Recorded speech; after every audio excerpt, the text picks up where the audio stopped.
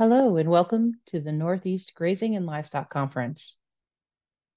I'd like to take a moment to thank our sponsors, the National Grazing Lands Coalition, American Farmland Trust, Farm Credit East, Morrison Custom Feeds, Natural Resource Conservation Service, and the Vermont Agency of Agriculture, Food and Markets. Please take a moment to visit their virtual booths for more information about their work. I'd also like to thank our partners, the Cedar Tree Foundation and the Forrest C. and Francis H. Latner Foundation. They help make our work possible throughout the year. The entire New England Grazing Network would like to thank you for your participation in our first annual Northeast Grazing and Livestock Conference. Enjoy the conference.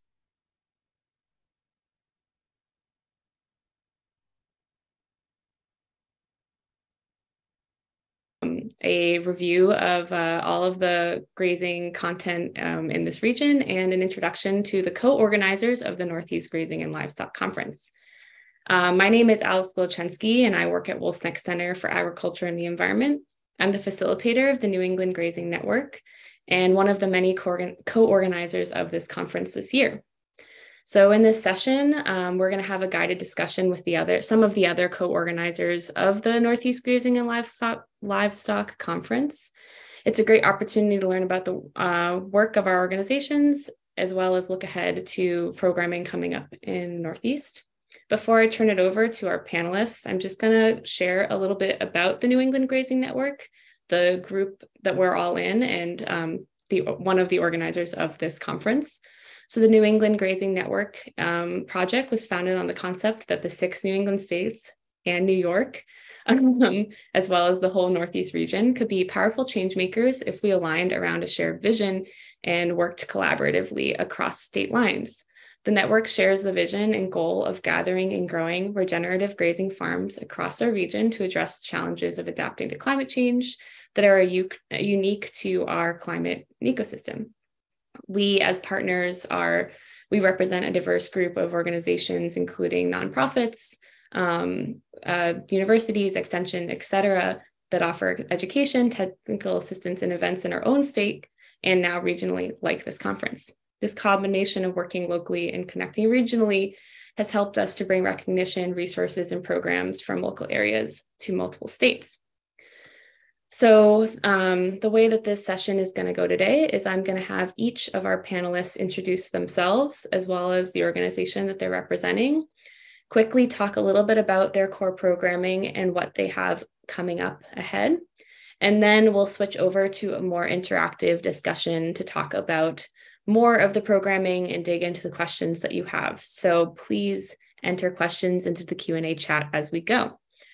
So first, I will turn it over to Sarah Cogswell, the Livestock Institute. Go ahead, Sarah. Hello. Thank you, Alex, and thanks for organizing. So my name is Sarah Cogswell. I'm the Executive Director of the Livestock Institute of Southern New England.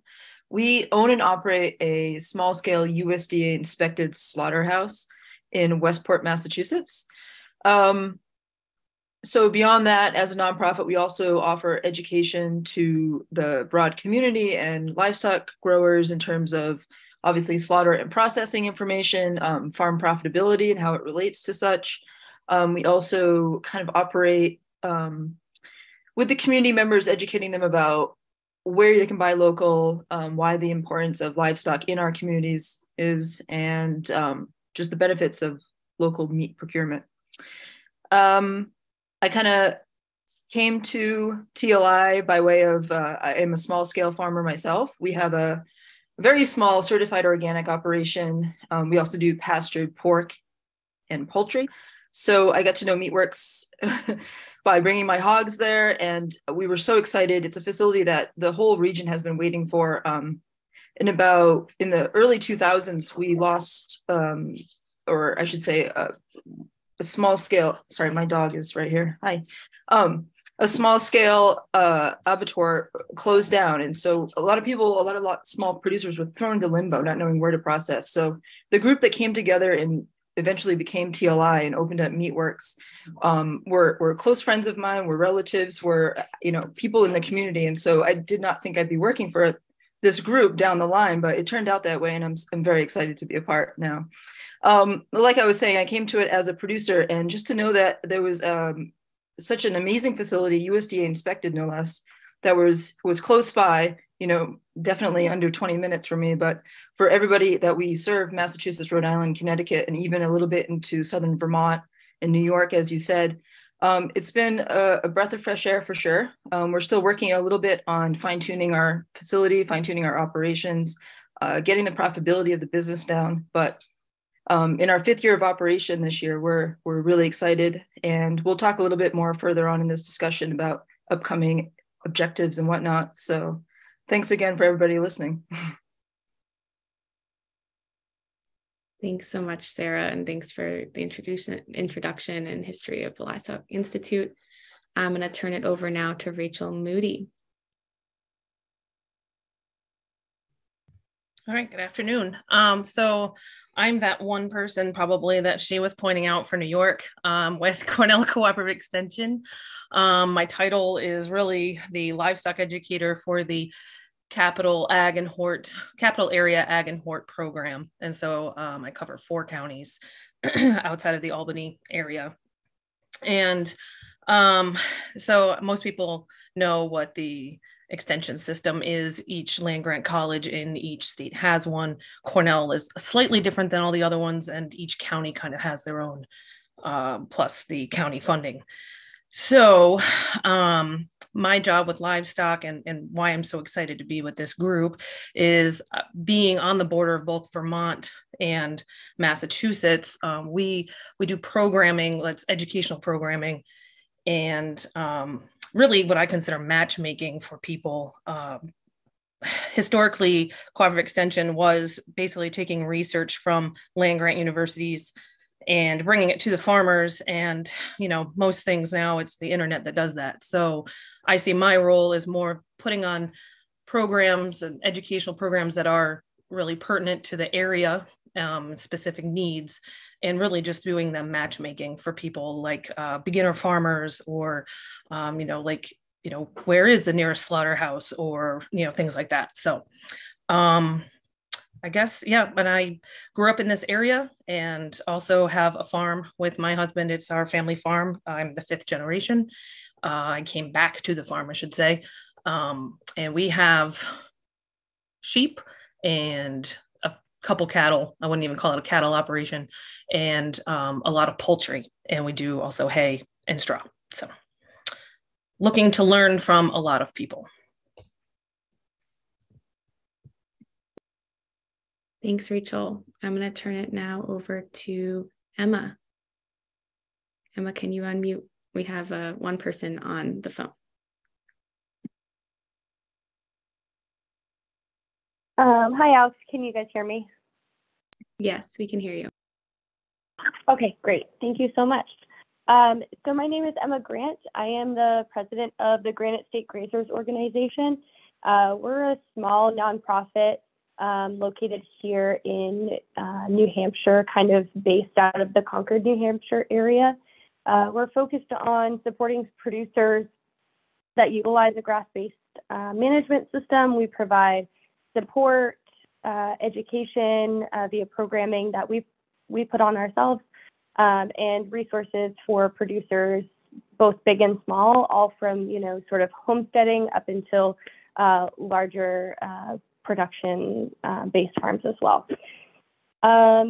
So we focus a lot of our programming around peer-to-peer interaction and events in order to give producers the opportunities to learn from each other, as well as other industry professionals that we partner with. We work a lot with NRCS and UNH Extension. So we utilize them a lot for collaboration, but we really love to have our producers have the opportunity to learn from one another. Our pasture walks are one of our cornerstone programs that we run. We do many in the season, but they're very popular for our community. And they give everyone the opportunity to go visit farms of all different sizes, learn from producers, and they're very loosely themed, and they encourage a lot of discussion, which is something that we're very passionate about. I personally am a very small scale producer. I have a small farm, a very diversified farm here in New Boston, New Hampshire. I was introduced to rotational grazing at one of my first jobs out of college, and it kind of rocked my world and inspired me to get involved with the Granite State Grazer organization. And I also implement those things on my farm as well. So we, like I said, just to reiterate, we really sort of love to foster conversation and foster community with farmers that all sort of have a like-minded interest in rotational grazing and grass-based management systems. So that is our passion here at Granite State Grazers. Thank you so much. Thank you, Emma. I'm going to turn it now over to Andrew May. Thanks, Alex. Hi, everybody. My name is Andrew May. I'm the Grazing and Livestock Program Coordinator for grazing programming at UVM Extension. I am housed, rather, within the Center for Sustainable Agriculture at UVM Extension. And the mission of the Center for Sustainable Agriculture is to advance sustainable food and farming systems in Vermont and beyond. So we cultivate partnerships, support innovative research and practices, and inform policy to benefit Vermont communities and the UVM campus. Specific to UVM Extension Grazing and Livestock Programming, we're a coordinated effort between several teams here at UVM Extension based throughout the state. And our teams provide comprehensive education, outreach, technical assistance, and again, collaborative research specific for grazing and livestock farmers across the state. Over the past year, we have worked to complete somewhat of a strategic realignment. So our kind of working mission at the moment is to build upon our ability to provide greater technical assistance and generate greater awareness for our services to Vermont farmers. So in other words, we want to work directly with producers to build relationships, provide knowledge and outreach, and practice sound environmental stewardship. So I'm happy to be a part of this group today. Okay, great, thank you. And then I guess the last is Meghan Sheradin. Hello. Thank you. Oh, my dog is sleeping, so luckily every time I say hello, he like starts barking. So we're good. We're clear. I am the executive director of the Vermont Grass Farmers Association, and our mission is it's dedicated to furthering the use of managed livestock grazing to create healthier soils, cleaner water, and financially and personally sustainable farms. We do that through building farmer to farmer connections and that wisdom sharing, much like some of these other organizations, like getting out into pastures with sometimes with grazing professionals, but often just with farmers who are grazing and opening up their pastures for pasture walks with other farmers. We also do other educational programming. I mean, since the pandemic, we've done a number of things like virtually, and we've hosted the conferences. And we are also looking at other programming related to supporting the research that Andrew and UVM do. We're working on a number of projects, which I think we're going to talk about in a minute. So I'll leave that at that. But yeah, I think really trying to foster the relationships and networks, which is why it's great also to work with the New England Grazing Network. So I got into this work. I've actually went to Cornell with for livestock and have worked on a diversity of livestock farms. So I was out in Wyoming on a 40,000 acre ranch with 450 head. And I've worked in dairy. My graduate work is actually in dairy and cheese processing and small on-farm processing facilities. So kind of the gamut, been on sheep farms. Actually, I've lived on some other working farms. I actually also had my own herd of cattle where I raised veal calves on my dairy cows. So, and I love working for grass farmers because I love grass farmers. And I love being out on the pasture and having the livestock be out on the pasture. And there's kind of nothing better than seeing the animals out on pasture. So that's that. There you go. Great. Thanks, Meghan. Thanks everyone for introducing themselves. I think my next question, I guess popcorn around, some of you kind of talked about what you have coming up in 2023, but if anyone has anything they're really excited about coming up in 2023, both at their own organizational level, but then also after that, I want to hear more about what we're excited about at the regional level. So I'll let you popcorn to answer that question. I could go because I can always go. So we've got a bunch of stuff coming up in 2023 that I'm super excited about. So Alan Williams is coming in April, and he's going to actually be out on early spring pastures, which is exciting. He's going to be in Burlington in the Burlington area.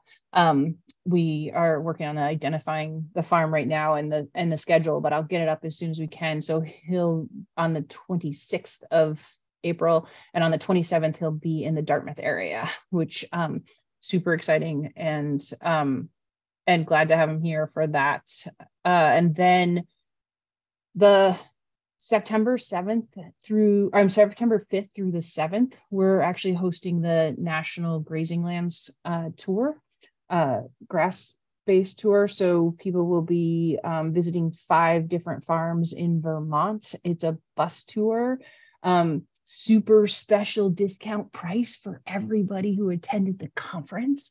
So the tickets have just gone on sale, and I'll post all about that. But tickets are regularly $395 to get on the bus, hotel not included. It's 3 days. It's like a half day and then 2 full days of getting on a bus. And but for conference goers from now until Valentine's Day, so you know what you can get for a Valentine's Day present, it's $325. So woo, and I have a discount code to give folks who want to register for that.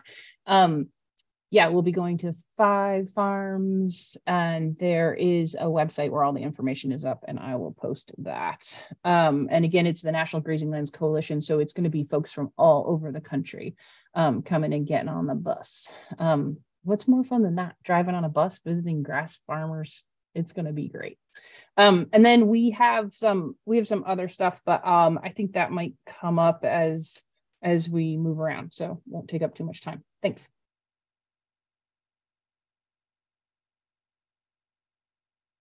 I can jump in here. Okay. So Meatworks, just right off the bat, I'll say the slaughterhouse is available to visit. So that's an interesting thing to say, but I am more than happy to do, if you're a producer or if you're, thinking of being a producer, you can always give me an email, give me a call if you happen to be in the Southern Massachusetts area, and we can definitely give you a tour of Meatworks. I think it's a fascinating facility, obviously. And just knowing the ins and outs makes you just that much better producer, in my opinion. And so that's kind of a theme running through a lot of the work that we're doing right now. In particular, we're offering Massachusetts, Rhode Island, and Connecticut farmers free baleage testing and soil testing. So if you, again, shoot me an email, give me a call, and we can organize probably, I mean, the baleage testing is easy to do right now, obviously, because everything's wrapped up and nice and easy to get to. Soil testing, not so much. So it's getting a little tough out there, but I can definitely visit you in the spring for that as well. And this is all part of the work that this network is doing together.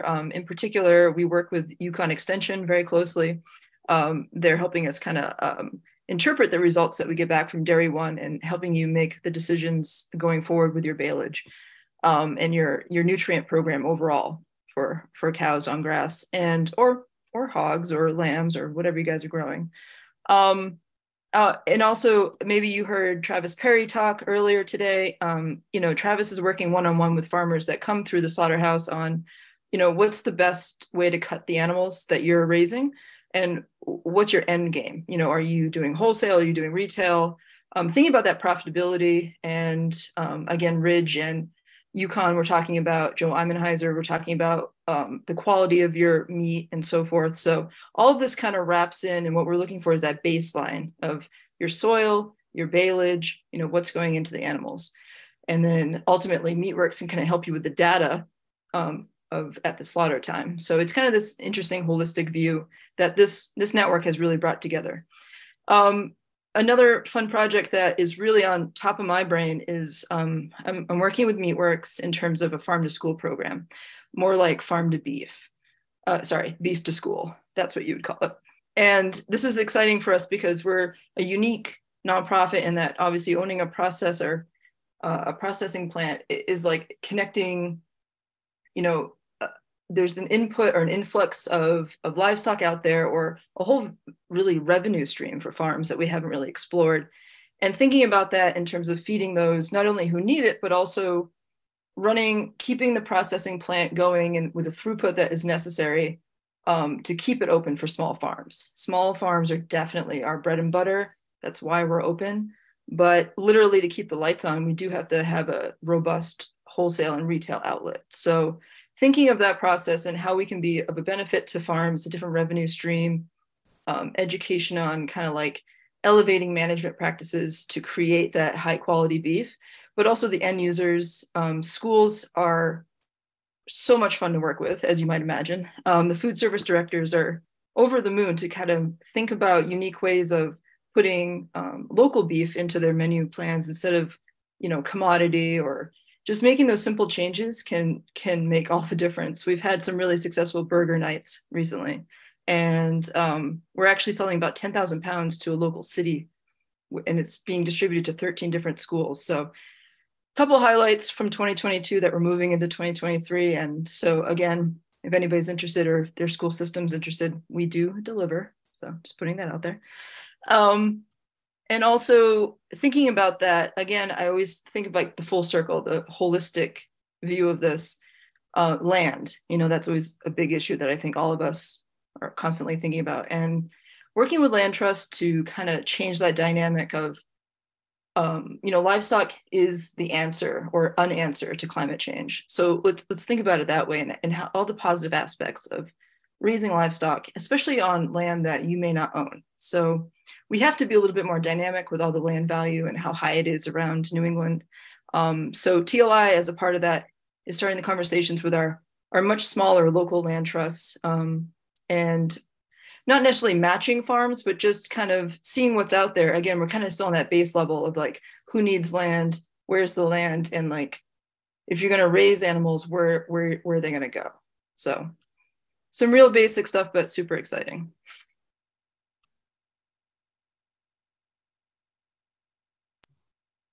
Are we popcornering? So I guess I'll go next. On February 11th, I have a beef quality assurance program going on in Cambridge, New York. It is open for the Vermont clientele who want to come over the border to get certified or recertified for BQA. And if you have questions on that, you can just ask me what that is. And then I'm putting together a program for March. We got, with a small grant a few years ago, we got some equipment to do a small lab for parasite, basically to do parasites for small ruminants. So the farmers can come for a small fee, bring their bags of poop, and set up the slides and look through the microscope and see what their parasite loads are, what parasites they might have, and whether they need to, if they actually need to use any type of a medication or, dewormer or not. And this is kind of a big thing for a lot of, and this is for anybody, backyard owners to, commercial farmers, just because it is detrimental to the small ruminant population. And so that's hopefully coming March 4th. It will be in the Rensselaer County area. We're going to start at a farm and do FAMACHA training and a 5 point tests and just do some talks about parasites, and then we'll move to the actual lab area to teach the people how to actually set up a slide and what they're looking at. So I'm really excited about this one.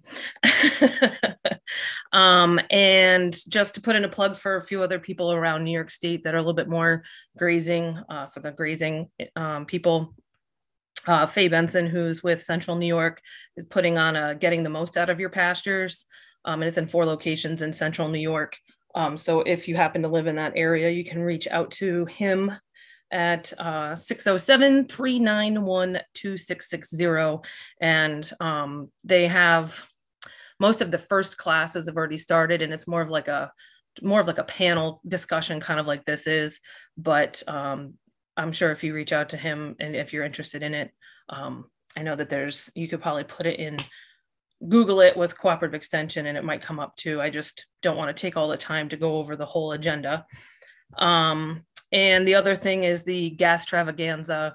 I know Troy Bishop is usually a part of this one too, and this also with Cooperative Extension and a few other people.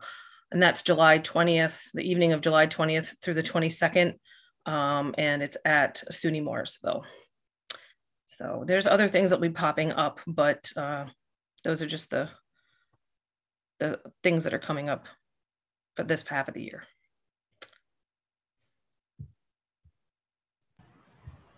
I can jump in next. So yeah, as a team member of a greater extension organization, agricultural extension, we have been speaking a lot with folks over the past year in order to kind of inform the direction of the next year and the next couple years, really. And one thing that we've definitely recognized is that more sustained effort is needed on a farmer by farmer basis to reach them and support their goal of securely creating or expanding their pasture operations.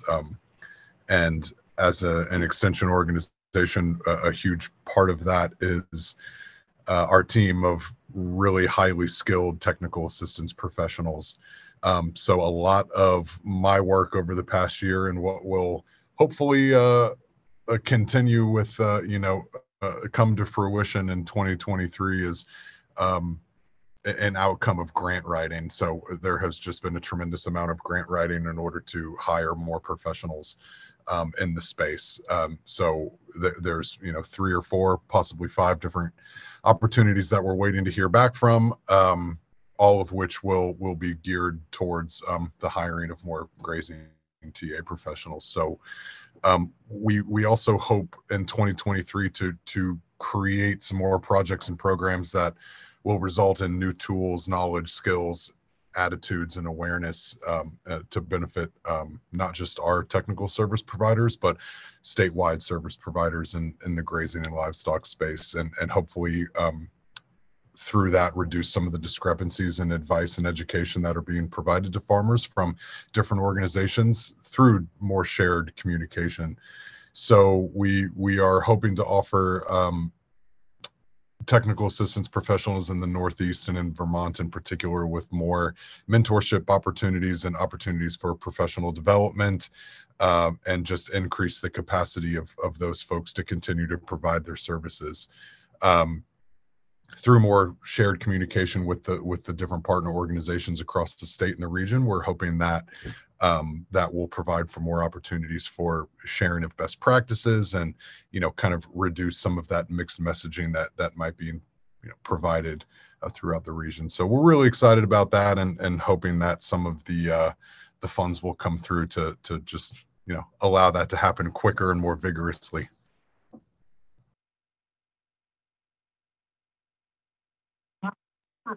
I can jump in here. So for Granite State Grazers, this past year we put on a new farmers mixer event this past fall, and we had a really great turnout and a really amazing response to it. And basically the response was, we hope you guys do this again. So we're definitely hoping most likely this fall to put on another new farmers mixer. It really gives new farmers and established producers the opportunity to get together with one another, as well as we had a lot of different technical providers and professionals within the field there to share their information and their experience. And so it was just a great night of a lot of networking and camaraderie within the community. So we enjoyed putting that on, and our community really liked it as well. So just keep that on everyone's radar. We will absolutely be putting on more pasture walks this season. Last year we did 2 a month, and we hope to be doing that again this grazing season. And we try to spread those out throughout the state as best as we can, so that everybody can go to ones that are closest to them and get different viewpoints, whether it be from different areas or climates within the state, and different challenges that those farmers may be facing.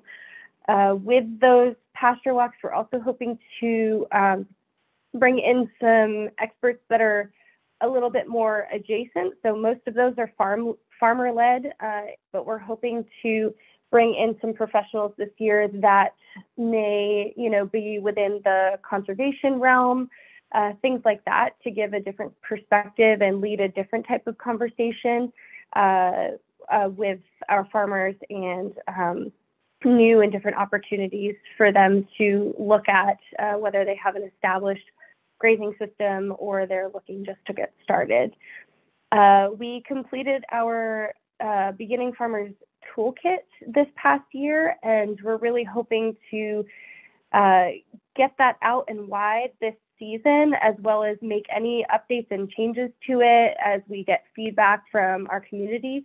We took a very New England specific stance and viewpoint on that while building out that toolkit. So we wanted to make sure that and it has everything in it, from watering systems, fencing systems, and just choosing farms, livestock, all that information that you might need to know or are curious about when starting an operation. And so we wanted to make sure that the suggestions we were making and the resources we were providing were specific and relevant to our farmers here in the New England area, and that they're all, easily adaptable and things like that.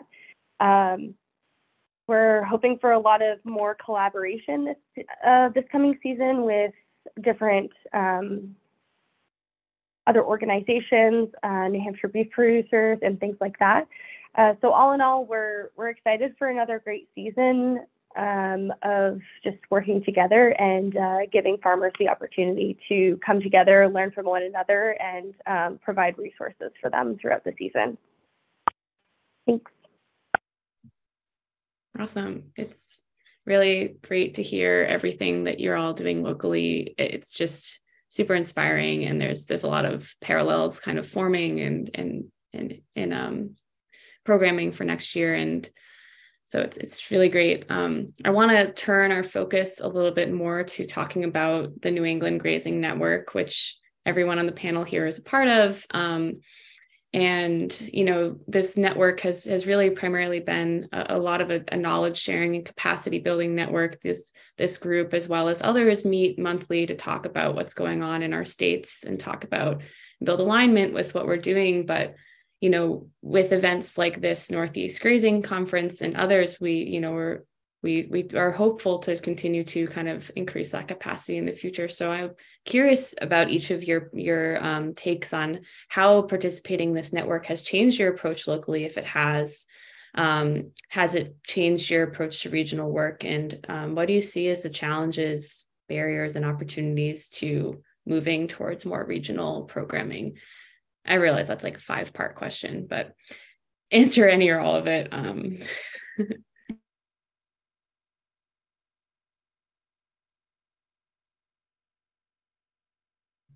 I guess I'll start.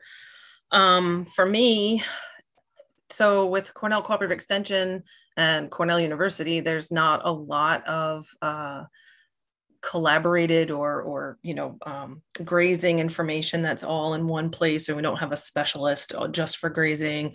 Hell, we don't even have a specialist for really any type of livestock anymore. But we are trying we have something called a PWT, or a program work team, throughout the state with all the livestock educators that we get together, and we talk about programming, we talk about challenges and stuff. And we're putting together one that is for specifically grazing, so that we'll have that on a website and as for a resource. And so for me, and especially being close to New England, growing up near New England, I've worked in Massachusetts. So for me, this has been something that it's a no-brainer. People in the Albany area can get to Maine before they can even get to Buffalo. So it's just, more resources, and just a different group of farmers and people who have been working on grazing systems and diving into that more so. Not going to say that than other people in New York, because we have a lot of farmers and other people dedicated to it, but at some sort of an organized size at the scale. And for me, that's really exciting, and hoping to share that across New York State.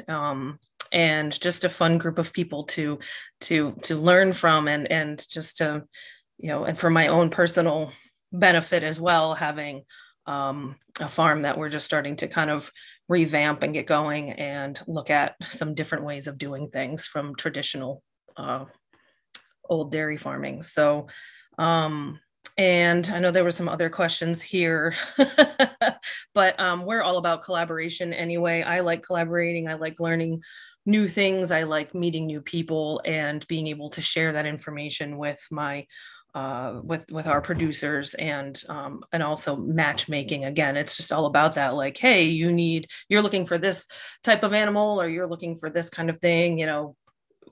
They're only state borders, but there's a lot of people that I work with that are right along Vermont and Massachusetts and Connecticut. So it's all one giant pool. Is the way I look at it. So.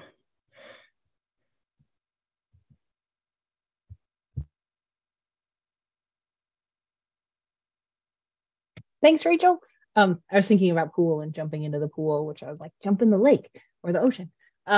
So I, again, it's the collaboration across the state lines, because I think, what are the opportunities with grazing and pasture raised animals, and where are the markets at? And, New England, I think it takes New England to feed New England. So I'm really interested in doing more to connect my farmers with their next door neighbors. And I also think that we all work on really small budgets, and like Andrew was saying, so much stuff is grant based or grant funded in order to keep it, at a reasonable price and accessible to everybody. So the more we can share our programming and resources, like I can't wait to get a bus to come see Sarah at the Livestock Institute and go to Meatworks. Like, yeah, of course we should do that. It's just fun to be connected with like-minded folks and building programs. I mean, being able to do a collaborative conference instead of each of us trying to pull off small conferences that really wear on the resources and the staffing. And so hoping that more of these collaborations can take place and we can retain our statewide networks and connectivity, but really grow that with the regional programming as well. So I'm super excited to be able to spend the time thinking about what we can do together and what's next. So yeah. I can jump in here. I think that something that I find just so valuable for us as such a small organization, and the Grant Grazers have been around for a while, but we've always been a bit small and not have had wide-reaching goals per se. We really care about our direct community and how we can affect change within our direct community. But I think the opportunity for collaborating with other larger organizations to just open us up to helping more individuals or connecting people with the right resources that are really going to make the difference for them is really amazing. I love the fact that we were able to put on this group conference, because it really, our small conferences that we've done in the past, the community never changed, really. It never expanded. We were seeing a lot of the same people, which is amazing that those are the people that we want to be supporting. But being able to expand and let a larger area know about us as an organization and what we can do was really amazing. And as well as just the fact of being able to learn from a lot of you other organizations, the fact that you are very established have really, listening to all these programs you have coming up this year was really inspiring to me personally. Just it's amazing how many resources are available. And so learning from everyone, getting inspired by the different types of programs that you guys are putting on, and whether we can collaborate or just inspire us to try something new and push something new for our organization is very exciting. So it definitely opens our horizons, I feel, and I'm just happy to be part of this collaborative network. Yeah, I just want to put some positive words into how it pushes me out of my comfort zone in terms of like working with other nonprofits down here in Massachusetts, but even Southern New England, just to have, as a Massachusetts farmer, or actually I'm in Rhode Island, connect with Maine, connect with New Hampshire, connect with Vermont. We have very similar issues, similar solutions can be had at, and it's really inspiring to like see exactly what everybody here has been saying, what's going on, what we can work on together, and like where we're going to go. And one example is, just thinking that we have all these common issues in terms of labor, for example, and thinking about programs that have already existed, programs that are current, and then programs and how we want to mash all that together to make something for the future. And just talking and bouncing off ideas. And there's some heavy hitters in this group. We've got like UVM, we've got like other universities, we've got extension groups, and then there's like this one person crew down here at TLI. So, but all of us can work together and give back to the community that we're working with by having this network of information. And then us as this like glob up here in the Northeast are also communicating with groups in like the Mid-Atlantic, like PASA. So again, we can work together with those commonalities, get all those baseline, get all that delicious data that we're all interested in, and kind of like put it back out to our constituents, which is super exciting. Yeah, I don't know that I could add too much more onto that. It's kind of the benefit, I guess, of kind of being one of the last to speak. But I would just say, I think it's pretty clear that seeing in this particular panel here, as well as in the greater conference, that all of the organizations that participate here bring their own unique perspective and their own skill set, and we are so much stronger together than we would be individually. And so I think that this conference, now being a regionally organized conference, shows pretty clearly and pretty wonderfully, what the benefit is to acting regionally. I feel that this conference it feels as if it has a more sustained kind of wider reach now, and so I think that we are also really lucky to have someone like Alex now as a champion for a lot of this work, and have that kind of sustained push forward for the organization. That to me is one of the most useful things for the group and for that regional perspective, is to have that champion that's going to make sure that we're all staying on track and pushing things forward and creating the agendas and being the glue that binds us all together. So shout out to Alex as well. Thanks, Andrew.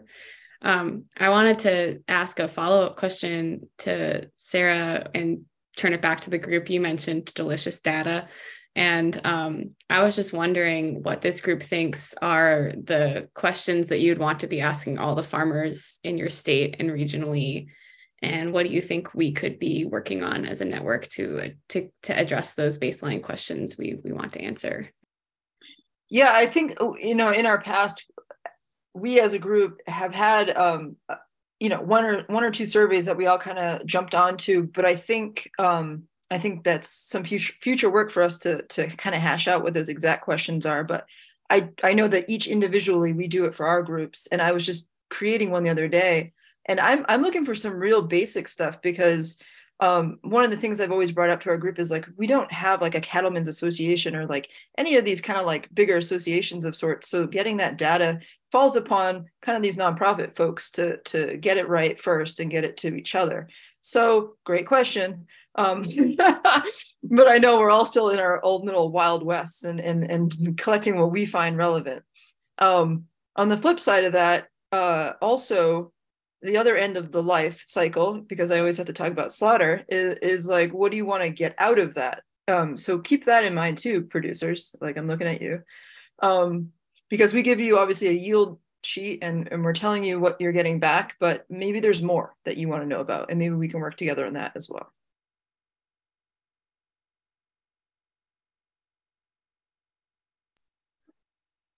Thanks.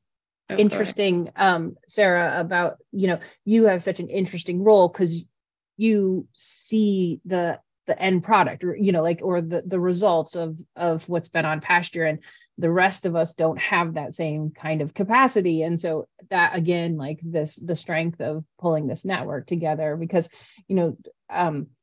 I think this makes sense to everybody, but so often we're sort of pushed to collecting data to verify the work that we do so that we can get more money in. And that's not the same data that our farmers might need to measure where they are related to their peers, and like the benchmarking data we've talked about. And that would be a whole nother level that is challenging to get. And we're all talking about how do we, what information do we ask from our farmers that will be most useful to them to look at in an aggregated form across the region. And so if you have any ideas, and I'm looking at you producers out there, and how are we going to get that information? How is it going to be reliable, good, solid data? These are not things people do on a shoestring, but can we, with the relationships we have, with the close relationships all these organizations have with their members and their farmers, can we come together and actually have something that is a picture of New England that we can each bring our memberships to, and what's the data that we need to collect that would be most useful for our members? So I think those are some of the questions that we're working on in the network, and we'd love to hear from our producers about that. I think this could be a community question that we put out there on Whova for post this session. So think about it, everyone. So I just started in this role like 6 months ago or so. And even though I'm from this area, across New York State in general, like when I'm trying to work with farmers for grant opportunities or just work for to look at grants for myself, I know USDA does the census surveys and everything. And me personally, as a farmer, I hate doing surveys. I hate having to do more paperwork when I get home, and I hate all that. But I understand from my job perspective how important it is, because it's really hard to find good data, at least in New York State, or maybe I just haven't tapped into the right places yet. But who are the grazing farmers? What size or scale are you at? Because, we do have people who have, maybe 5 acres and a flock, or there's just such variety, but I don't have I don't know of an access point for me to get that data other than the USDA.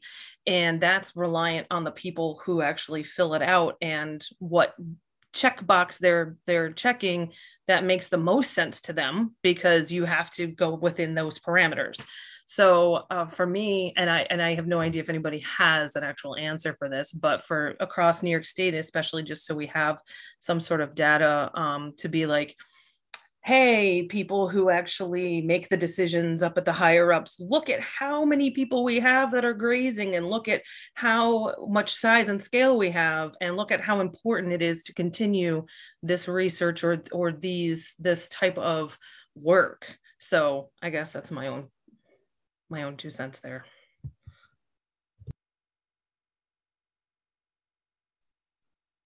Okay, we have a few questions coming in, so I'll just open this up for questions. Wait, hold on. I think that I just opened up a poll. I think I just did this. And I think that like there are 2 polls out there that participants can answer. One was just this, like, what farmer focused data do you want to, it's a short answer, so you have to put your answers in. And then the other one is, at what time of year would you like a regional in-person grazing conference? So those 2 polls, technology is amazing. Okay, go ahead. Answer them, everyone. Okay, so our first question, if anyone does anyone on the panel have experience with Allen Savory or holistic management, or done any training with the Savory Institute?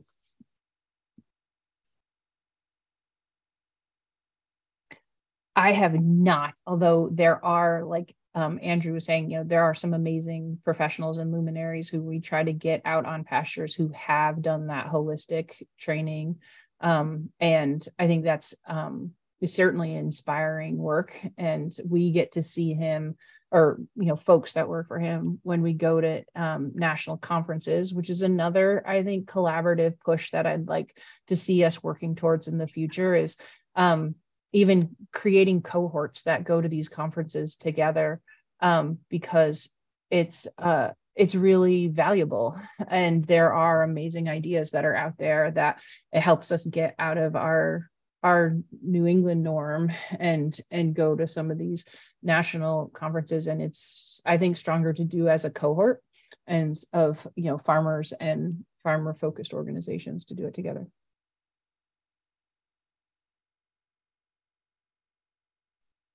Okay, next question is, how do you panelists encourage farmers to participate in your programs? What methods do you use to increase participation across your networks?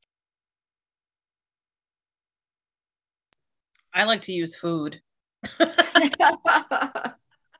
Everybody likes a free meal, or at least a cheaper meal. No, I worked for Extension in a different county, down in Orange County. So I guess I'll just go off of that experience, but it's really making connections. At least for me, it's making the connections with the farmer, building a rapport. And then also, I would have an advisory panel as well to help guide me for what type of programming that they're also looking for. And then trying to get the people to come. It's, for me, it's best to try and get, the farmers that are interested in it to then talk to other farmers and network that way. Obviously we put out the flyers and everything and try to encourage them and use all the, the good buzzwords. And there's some ones that I can talk up more, why they should come and everything, but really peer-to-peer that's, for me, that has seemed to work so much better than for me, the extension person, why you should come to this. So that's my 2 cents. I will give a very boring answer, and it's really about the schedule and the timing of it. I mean, granted, we do a lot of outreach and things like that to, entice people to come to our programs. But this year with our pasture walks, we kept them on the same day at the same time. It just changed location. And we, had sort of asked our constituents what kind of time of day and time of the week works best for people, because it's grazing season. It's everyone's busy season. So listening to your community and sort of making it work for them is a great way to just get as many people there as possible. You might get a lot of interest, but if the time is not going to work, you're not going to get people to show up. So I know that's very boring of an answer, but it really has helped us. And I think that sort of consistency and expectation is something that works well for farmers. We're people who plan, so it works out. Great, thanks. We have a couple minutes left, and I want to get this question in because I don't think we've yet focused on it. How can we, as a network in a region, be collaborating on educating consumers?